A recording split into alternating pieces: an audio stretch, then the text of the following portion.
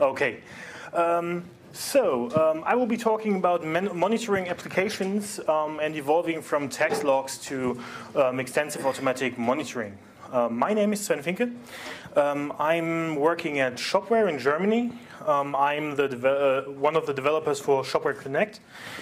You can follow me on Twitter, maybe. One of my main project is Shopware Connect. I will be using this as an example because I'm mainly responsible for DevOps in this project and taking care of the servers, keeping them running. And if anything bad happens, I'm the person who will be asked, and I should at least give them some intel what exactly is happening right now. So just a little bit about what Shopware Connect is. Connect is an application where suppliers and merchants, it's an e-commerce application where suppliers and merchants can connect to each other. Suppliers can supply products to the platform and merchants can subscribe to the products. The order is then, if somebody orders something in the merchant's shop, the order is directly submitted to the supplier. For me, that means that I have to synchronize product data, including prices, descriptions, availability, everything, images. I have to synchronize orders. I have to make sure that if an order is being placed, both supplier and merchant are on equal terms on this order, so that the prices are right, availability is right, and everything is fine. So the system really needs to run at all the time. And if anything fails, that can become pretty bad. One of the things we are using, and that is, the images are cropped, damn. One of the things we're using to make sure that we are finishing all our tasks in time is Beanstalk. I'll be talking about this throughout the application a few times because it's hard to analyze and find out what's going on if something crashes with some Beanstalk jobs. Beanstalk is a message queue for everyone who does not know that. A message queue can be used to make tasks run asynchronously. So you put them into the message queue, and some task handlers pull them from the message queue. So they will be handled. That way you don't have to wait for long-running processes inside your request, or if you start a command. You can just create the tasks, push them to the Beanstalk, and the responsible handlers will take care of it. In Connect, we have 7 individual components: indexer, updater, specialized components that take care of several things. We have 4 servers I have to manage. 2 of them are in the live system behind the load balancer, so they should always be equal. The other 2 are used for staging systems, staging 1 and staging 2. The 1 is used for QA purposes. There is some stuff going on, and often things break due to testings and the demo environment, which can be used to show the stuff to customers, potential customers. I have running 22 cronjobs on each of these machines that I have to keep track of, which is also sometimes not that easy. 33 workers that are managed through a super.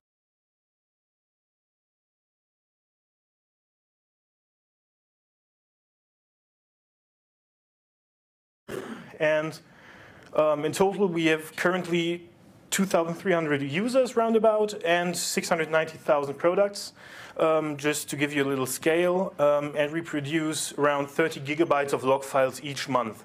In case there goes something wrong, I have to dig through these log files, so might be a problem.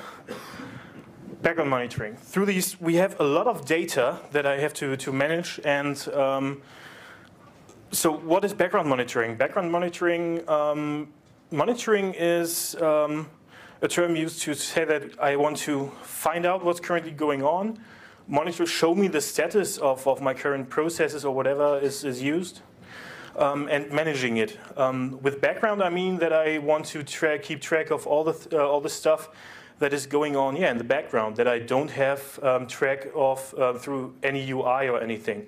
I don't have a web interface to call my cronjobs to see what are my cronjobs doing. So any kind of process, daemon, worker, whatever you may call it. Anything that runs in background and is fired automatically, I want to track that. But how is it working right now without some monitoring? You probably get feedback because you don't have any measurement to fix something before a real crash happens. You will get feedback probably from the customer. So yeah, you get a message. The sync is not working right now. Bad. Maybe there's just some data wrong for the customers, so you can look into the database and hopefully fix this very fast. Maybe some products are not updated. Also something you hopefully can fix very fast without having too many issues. Or maybe the site is down. This will create chaos. This is not a good thing to happen. You don't want your site to be down. And in case something like that happens, you need to fix it. And to fix it, yeah, you probably need to gather some intel. This is a little screenshot of the log files we have for Connect. These are by far not all of the log files, and you see that there are some filtered away by log rotate. So these are old files from the last days. This is a current file. If there's something happening, I need to dig through these files. If it happens right now, that might be easy. Just open the latest log file and tail it and try to cause the error again, and you may find the exception. If something happened at Friday afternoon and you're looking at that on Monday, you probably have to go a few files backwards. Depending on how many logs you generate, maybe you just have to look at the log 2, or maybe you even rotate them more often. That depends. If the exception happens just in one component, that might also be quite easy. Just open the log file and everything is fine. You'll get a big problem if an exception is not occurring just in one simple component, but in several ones. So it spreads throughout your application. Then you might have to open 2 or 3 log files to really see what is happening, what caused my problems, and how can I fix them. If that's a few days ago, you have to find that exact time in the log files. And that might be a pretty horrible task. But what's the problem? The errors already exist. If you get feedback from someone that something's crashed, yeah, it already crashed. So yeah, that's bad. The error already persists. So if the synchronization is not working, it was not once not working, it's not working right now. And that's not good.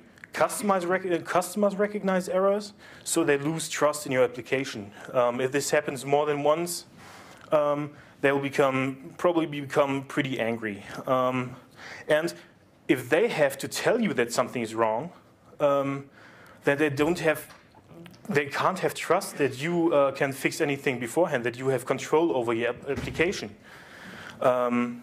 Finding stuff is hard, like I just mentioned with the log files, and time.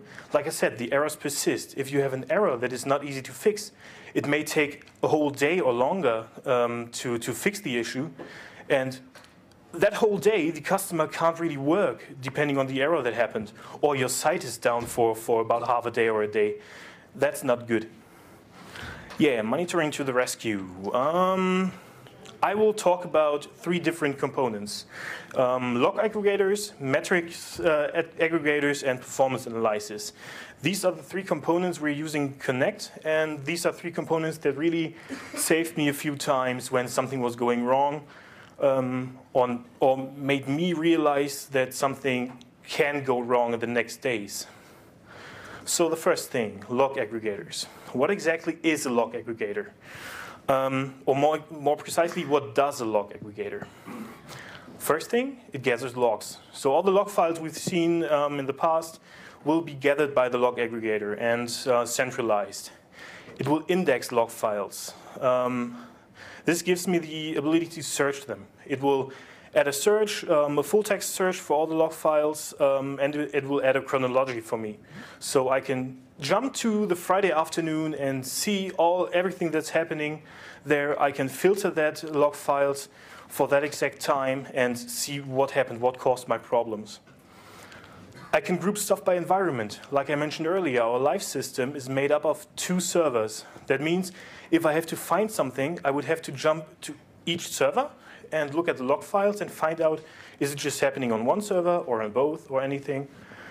The log aggregator groups stuff by environment, so I just look at the production environment, at the live environment, and I will see, is this happening just on one server or on both servers? What's going on? And something that's maybe more subtle, I can make logs available to more people. I don't want to give everyone access to my servers. I don't want to give the trainee access to, with SSH to my servers to look at log files. Maybe by accident he breaks something on the live system, not a good idea. So with the log aggregator, it's basically a website where I can visit and I can grant more people access to the service. I can also grant access to the log files to people who are not familiar with the terminal, who wouldn't even know how to open the log files on the service. Another cool thing, I can add alerts and messages. But let's look at the log aggregator. Oh, the quality is great. This is the overview of our production environment. You'll see a lot of log files, and here's something I had to jump into and fix it because we have a critical error here. But I can immediately see that. We have two, okay, it's not visible. We have 2 different environments. Some of the messages come from the backend 1, and some of the messages come from the backend 2. But we see them in one big overview. I can filter the messages down below, and here I could select production, the environment I want to use all the time.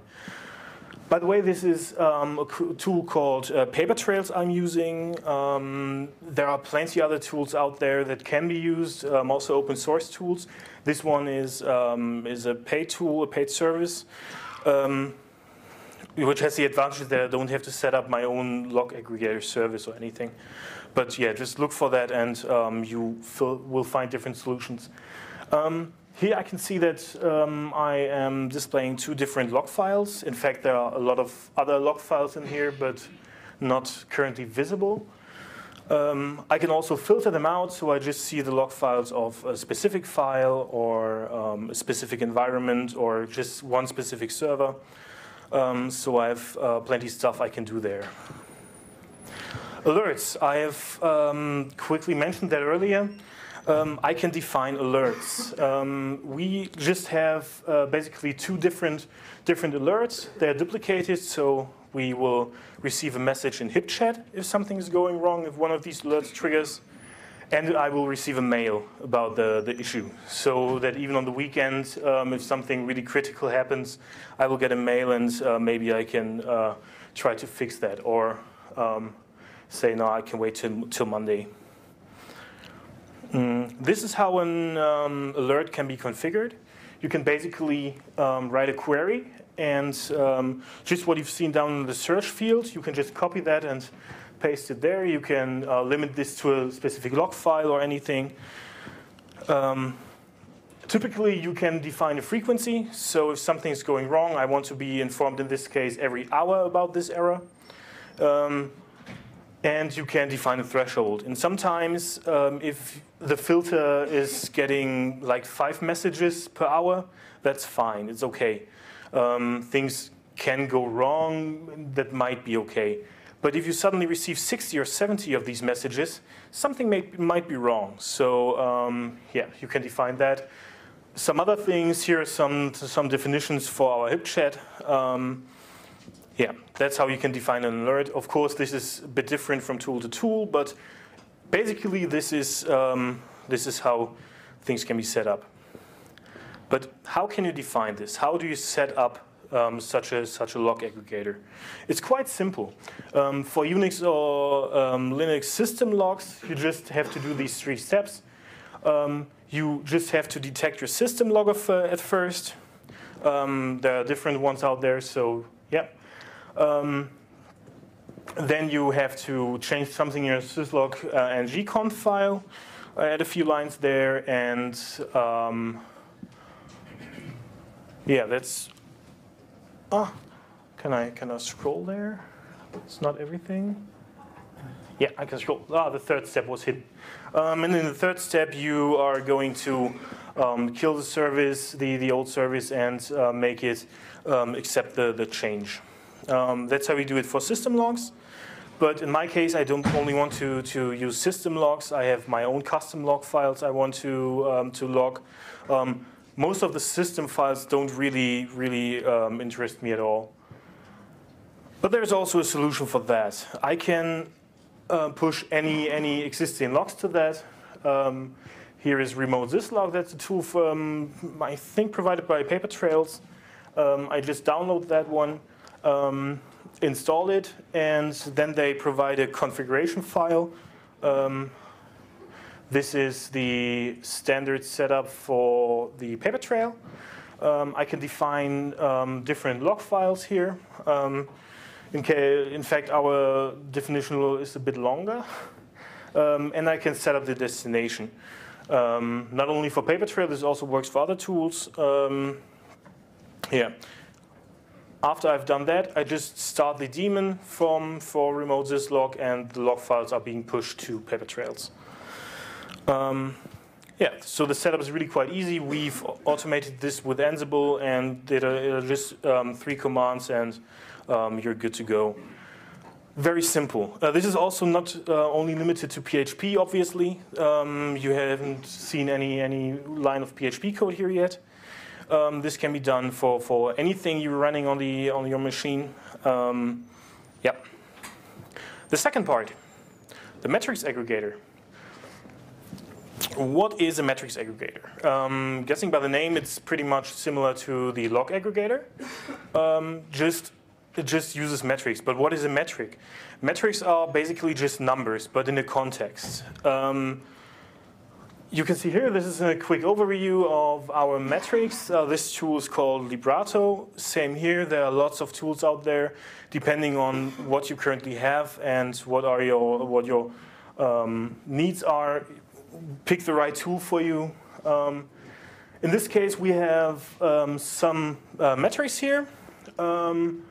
We have, up here you can see we have 164 metrics pushed to the service.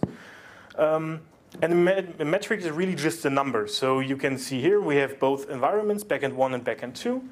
And every peak or every point where this line changes is a number that has been pushed to the service. We define a name for this that tells us what kind of data this is. These are really just integer values, float values, depending on the context. And without knowing what they are, it wouldn't be very helpful. With this data, you can create dashboards like this. This gives me some information about the current status of the application. In fact, this dashboard, I have that on a TV screen on the opposite side of my desk, so I'll always see this one, and if something goes wrong, I can clearly see that. A little example. You can't see that example. Damn. Okay, this is a view of the past 4 weeks. Down in the left, you have the beanstalk jobs that are currently in the queue. And it should look like this. You should have these peaks, and everything is fine.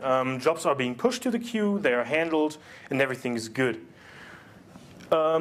What you don't see here, I had a very high peak to the left here, so you basically can't see these peaks from before. There I had around 40,000 jobs in the beanstalk queue. It was not that bad because nothing was really broken. The memory was not super full.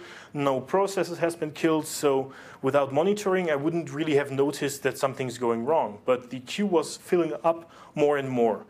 If this would have gone, was going on after one or 2 days, the memory would have been full, and I would have had a real problem. The issue for that was simply that the jobs couldn't be handled as fast as they're being pushed to the queue. If I wouldn't have reacted to that and seen that in the right time, process may have been killed or anything else bad would have happened. And yeah, that way with the dashboard, I have seen that and I can react to it and fix the issue before anyone notices. In this case, we also can define alerts. So this is a definition for this. As we only have numbers, you can just select the metric you want, so the context of the number, and what the trigger is. So in this case, if the average is above 50,000 for 30 minutes, then there's something wrong and the alert will be thrown. In this case, this is the indexer, so the component that takes track of our products being indexed to an Elasticsearch database. And yeah, how is this being done? It's even more simple than the other one. It's just one curl. I have my user data up there, and I just give some data. So I have the name for my metric. I can define some tags. In our case, we have defined what environment we have, so that's the backend 1 or backend 2 or whatever. And I just have the name of the metric and the value. This is just a curl I fire in the PHP code. We have written a wrapper for this so that I just have to pass the name and the value into the function, and you can call this at any time in your code to push the values. In fact, we have written one command in Symfony that collects lots of metrics like the current amount of users and products and stuff like that, and pushes that to Librato. Yeah, so far so good. The last component, performance analysis. This is not only useful for making your application run fast. Why performance analysis? This is not only useful for making your application run faster if you realize that it's quite slow. You can also recognize irregular changes. So you haven't done a deployment or anything changed, and suddenly your response time of the live environment goes up. Then there's something wrong. That might be a bottleneck. But you won't realize it at the beginning. I'll come back to that later. And you're able to gather some intel. So if there's something going wrong, if there's some irregular changes, you can easily identify which exact function call causes the trouble. Or if it is a slow SQL statement, or if you have very much data in one response or anything. So this is an overview of Tideways. Again, this is not shown completely. We have two environments located here. This dashboard can be used to see what changed in this application over the last time. So I can see, hey, the response time dropped by 33%. This is okay for me. If it would have dropped far further, or if it never really fluctuates in that area and it drops really to an amount that is not normal to your application, then you also should worry. So not only if the response time increases, also a sudden decrease of the response time could be bad. So this gives you a good insight what happened. Also some requests per minute and some other data. But how does this look in detail? This is the overview of our social network. So the main front end the customers use. We have an average response time of 100 milliseconds here, and we can see that there is some peak in the requests for the site and how the site reacts to the stuff. But we can also see down here how fast some requests are. Some of them use just 80 milliseconds, and we have one here that's a bit higher. It's around 1.3 seconds. Maybe we should take care of that. What's currently not visible on the right side to the memory, there is also a row which indicates the impact of that request.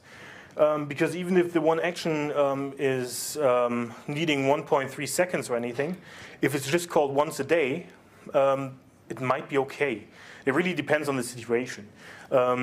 In fact, they are ordered by impact, so the top response time, the 80 milliseconds, has the far most impact on the result from all these other results. The other ones are just around 5% or something. So, yeah. But let's look at the start action, because that's quite high. We can also get a bigger an overview of the last calls and how things change. And here we can also see that some of the calls just need few time, very, very low time. So 500, now, okay, very low is a lie, but 500 milliseconds. And sometimes the database call takes over 2 seconds. So yeah, you can investigate further. You can also see here with these labels, they indicate slow queries. Not so slow, sometimes not so slow that they will be recognized by your hardware monitoring or anything, or your hoster. But they are regularly slow for your application, so you can handle them. You also can get stack traces and more information if you need that. But this is really a good tool to give you an overview if something changes, because a change from 100 milliseconds to 300 milliseconds is an increase of 200%, but you won't recognize that.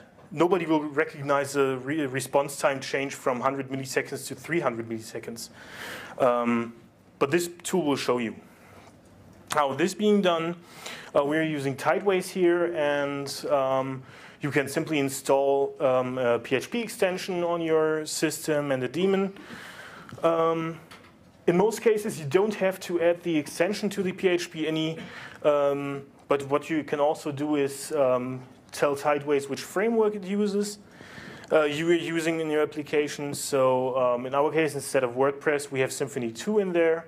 So Tideways can guess a bit better what's happening in your application if it knows what framework you're using. Yeah, so we have these 3 tools. They give you a good insight, and you can use them all together. So yeah, hooray, awesome. But is this really all necessary? Do you need all these 3 tools to handle that stuff? Yes, I have taken some of the issues we had in the past, and one of them I've already talked about, was the beanstalk queue being running full. That's one of the issues I would have never recognized without the background monitoring. This way I could solve it without it becoming very bad. The response time increase. We actually had a case where the response time increased to 300 milliseconds. And we've just realized it through the performance monitor. The cause of this was a bottleneck. A bottleneck that was not really bad right now, but if we would have suddenly had a few more customers that would have uploaded several 10,000 products, it would have gone bad. This way I could fix it before the response time goes up to 1, 2, or 3 seconds, or any task run into timeouts or anything, and this was a good thing. Without this monitoring, I would have never realized that. Supervisor task being killed. One of the things in the overview of the metrics monitor actually was how many of my supervisor tasks are currently running. If one of them fails, it was killed due to some reason, I probably won't notice that, depending on what kind of service it is, and yeah, maybe the synchronization for a customer doesn't work anymore. Because of the metrics, I will see if a task is killed. I will see if a supervisor task is killed. So the supervisor task were all the workers running in the background. They are doing stuff like synchronizing, fetching updates for products, starting index, the indexing process, and anything like that. And something else, specific tasks crash due to some exceptions. The exceptions, I can pretty easily see them in the paper trail.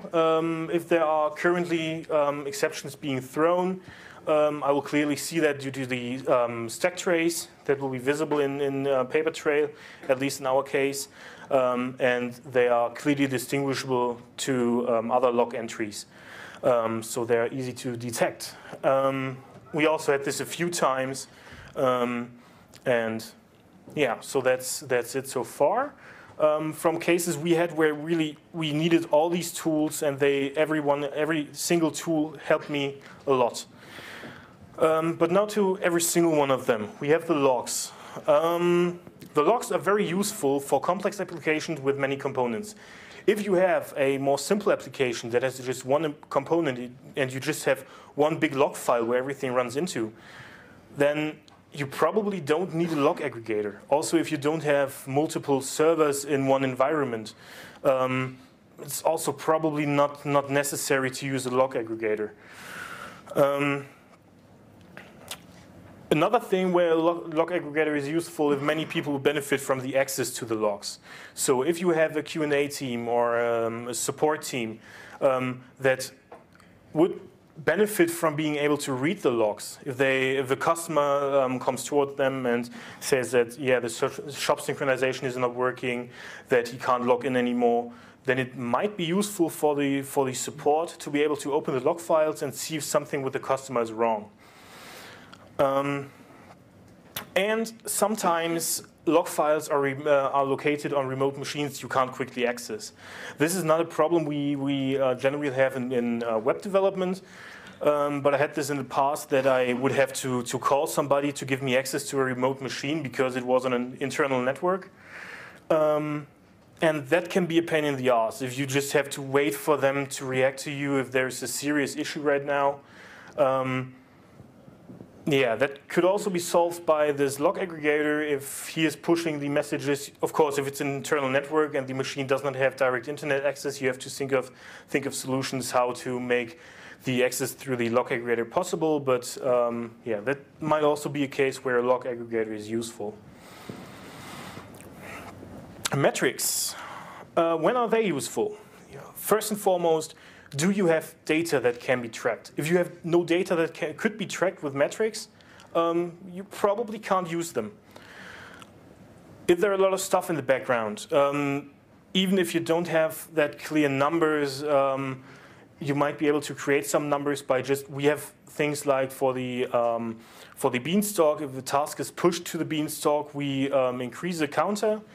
And if it's finished with a success, we increase a different counter, so we can clearly see how many tasks have been pushed to beanstalk and how many have succeeded, and how many should be still in there, or failed maybe, or something like that.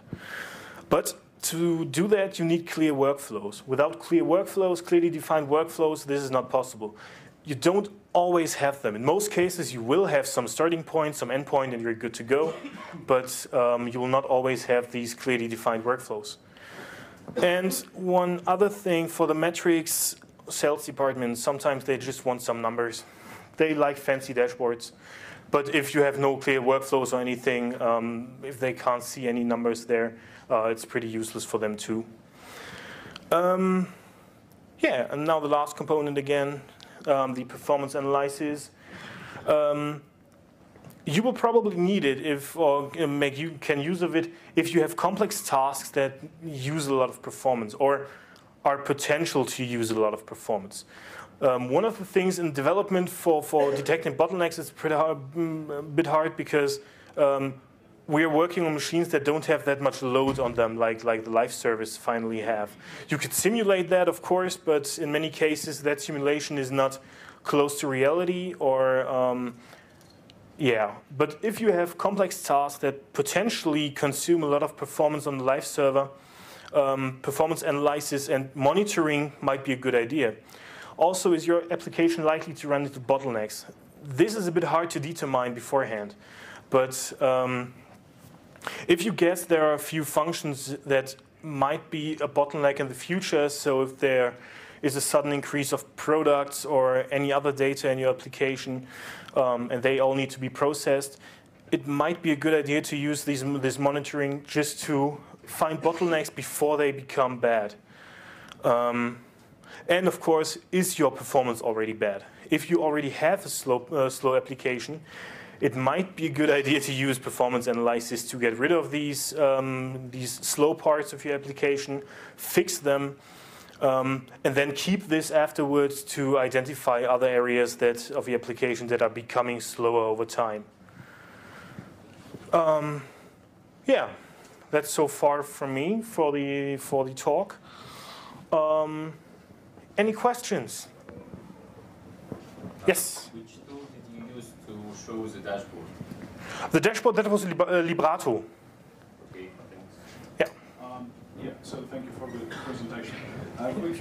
Quick question. So you mentioned that you use Beanstalk, paper tray, and tileways.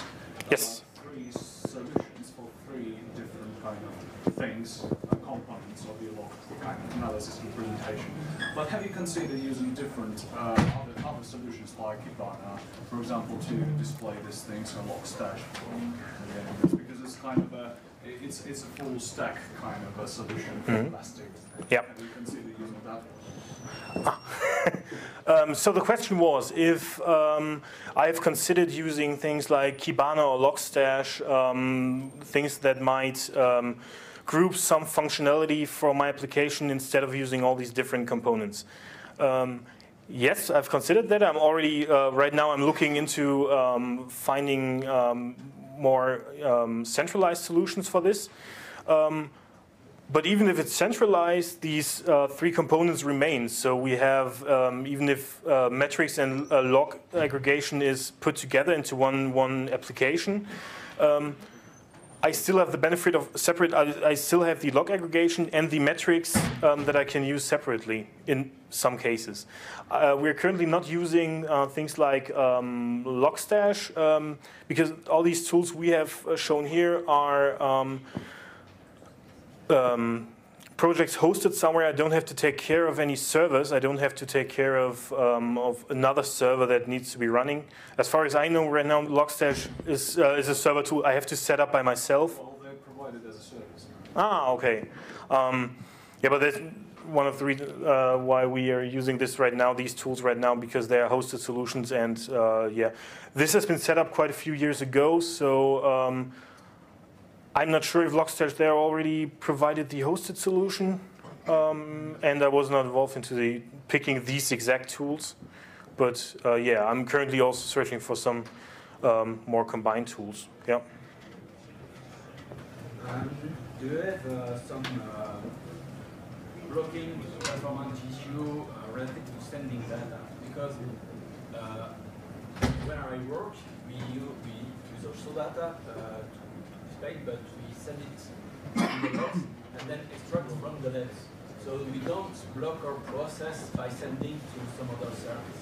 I'm wondering if you have some issue with that or no, this is much just like fire and forget. We just fire that to the service. We don't really care about the response of that thing.